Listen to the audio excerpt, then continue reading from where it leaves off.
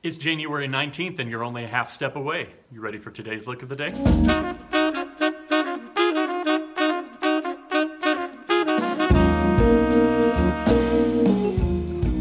In today's line, we're taking two different digital patterns, one that's a half step away from the root and the other that's using a diatonic digital pattern to get us to the root. But before we do that, do me a favor and hit that subscribe button down below and that bell that's right next to it. It lets you know when tomorrow's lick of the day is coming out.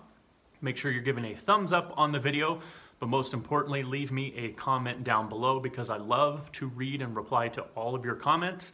Facebook, let's do the same thing. Let's make sure that you're liking the page if you haven't already, giving a thumbs up on the video and leaving a comment down below. Instagram, welcome. Make sure you're leaving a heart on the video, but more importantly, leave me a comment down below. In today's line, we're taking two different digital patterns, one that's a half step away from the root and one that's diatonically reaching the root. It's a great line and one that I hope that you try to learn in as many keys as you can today.